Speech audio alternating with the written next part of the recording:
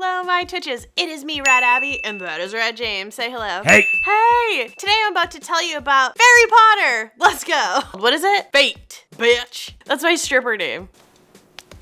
First thing we see is a Scottish lad, and he's looking for his friggin' sheep. And I'm like, what does this have to do with hot, sexy magic teens? Boom, we look over. Oh, I'm a dead sheep. Ah! This is full sheep. This is full sheep, dude. There's a big scary thing. I think it's called like a fire whatever. But get out of here, dude. So that's how we find out they're monsters. But there's a barrier that keeps them safe. You just have to stay within it. I don't care what kind of a rebel you are. Stay within the boundaries.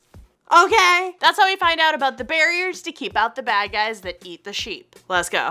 So anyway, we go to Not Hogwarts. It's a very successful group of people at Not Hogwarts. They own Benihana's and shit. Tim Standlicki from the class of 99 owns 5 Dunkin' Donuts. Wow. How much to get in on one of those dunks, you think? More than we have. We find out is a whole bunch of fairies. We got a meet cute with the main girl and the hot guy. Lex Rowan, not Lindsay Lohan. Laxbro looks like the kind of guy who wants to be called daddy. Like you and me. Hey, daddy. Call me daddy, dude.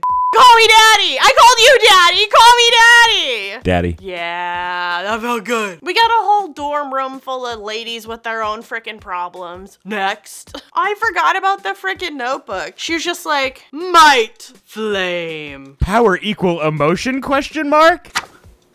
It's friends. The main girl here, she has red hair, so that should automatically tell us that she's a fire fairy, but we're gonna pretend we don't know. I am the fire starter. And go through the whole journey with her about everyone's like, huh, weird that you're just so magically strong when your parents definitely aren't fairies and you don't know what's up. Maybe you're adopted. And she's like, bitch, don't tell me I'm adopted, but I did hate my real mom enough to send a streak of fire over and burn her up in bed. The usual magical concoction of people. I said the big blonde bitch is jealous of our little red fire lady. Oh, why don't you go visit your parents who clearly don't love you or whatever, that think you're in Switzerland? But wouldn't you know it? You have to go through the aforementioned barrier. Bitch goes through there. And then you go into a graveyard that magically brings you to California. Is that where all the weird people in California come from? Yeah, this is a documentary. She goes out where she's not supposed to go. Obviously, she's gonna get chased down by, you guessed it,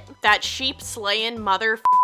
The sheep slayer is not wearing the wig? Oh, no, I told you about him earlier. I'm the sheep that told you about that guy. He's back, bitch. Behind you. I'm just getting wild.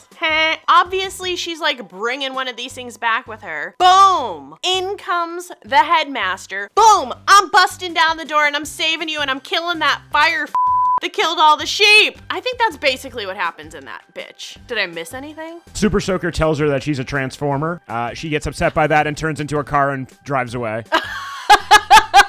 Oh, there's also a random girl with braids, weird choice, that's like behind making all these monsters come back again. She's like, I'm a random girl with braids that showed up for a second, and now I'm bringing back the monsters. Wah! That's what it was like. I also know some fairy music. I don't know if you know that about me.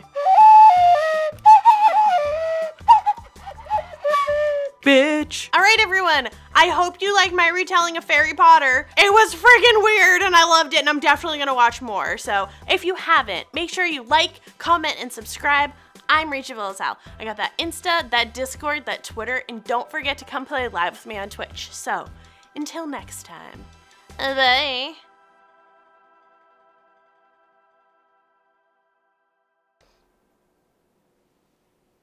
Not.